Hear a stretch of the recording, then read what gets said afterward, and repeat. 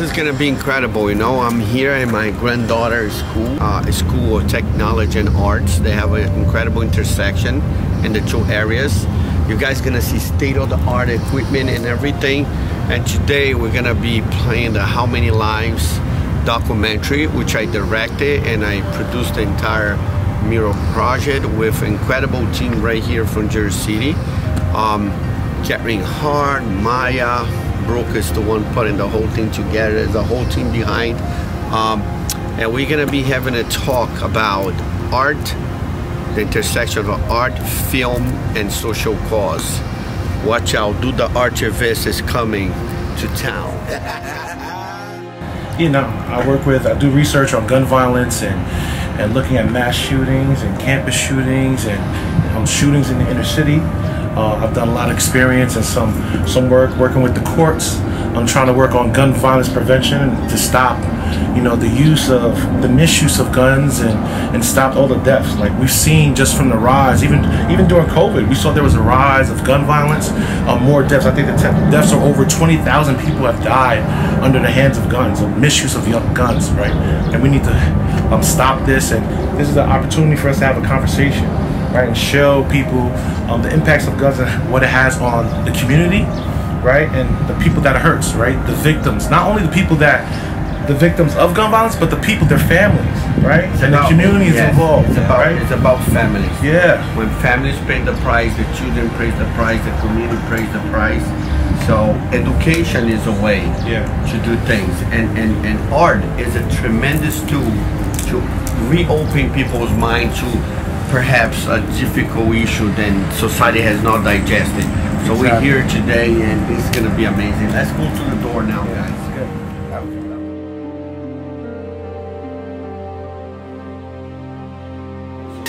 Everybody, all right, fellas, this way.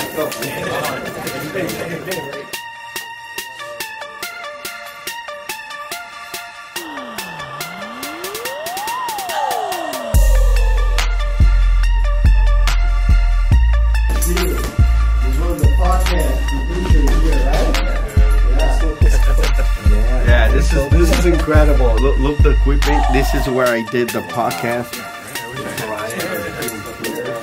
Kids do everything, you know, we help them out and everything. They made announcements, they That's what prepared they the think questions. I have a 23-year-old. It was really cool. I'll send you guys. Now that you guys came here, I'm gonna send each one of you the link for the podcast. Yes, yeah. Now, this is going to be start down. Oh, awesome, right there. We have stuff there.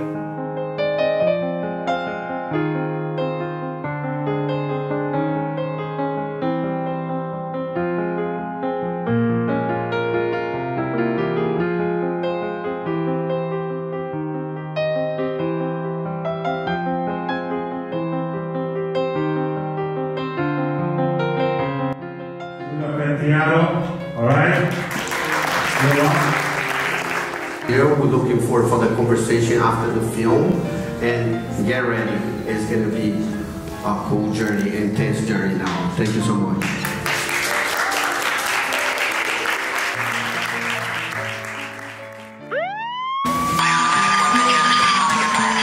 Of a neighborhood watch captain in Florida who shot and killed an unarmed 17-year-old. A lone gunman opens fire in a theater outside of Denver, Colorado. The worst grade school shooting in U.S. history, at least 27 dead, 20 children, 7 adults, including the principal. Multiple people shot at an elementary school in San Bernardino, California. The local fire department confirms multiple victims.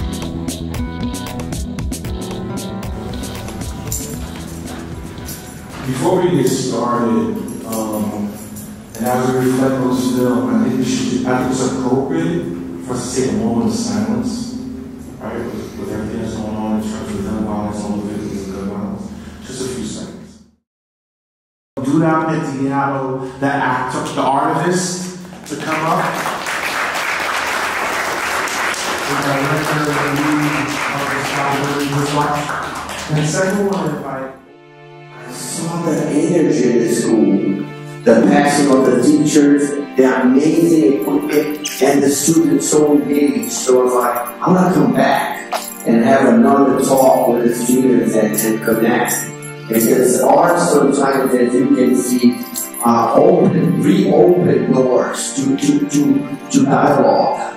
And sometimes people are set in their ways. And just to others right here, this is not to be about political party, this is about lives.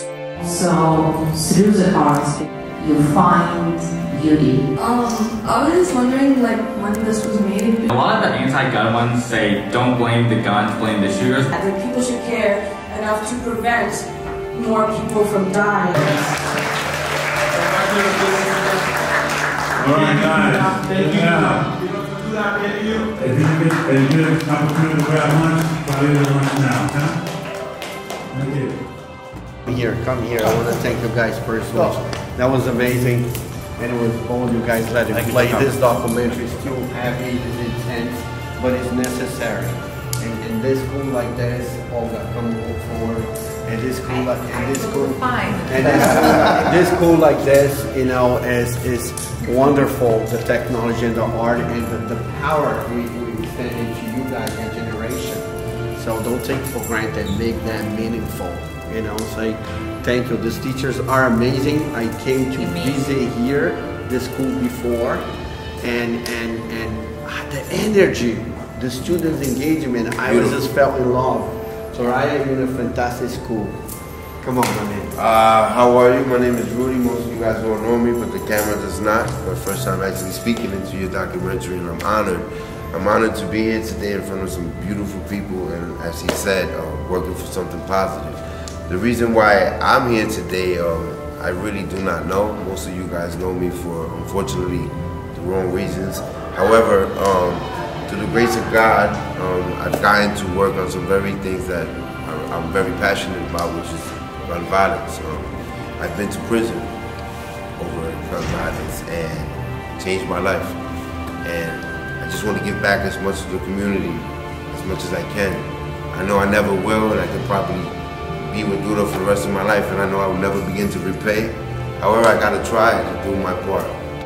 My name is Lucas Figueroa. I'm the supervisor of instruction here at County Prep High School, as part of the Hudson County Schools of Technology.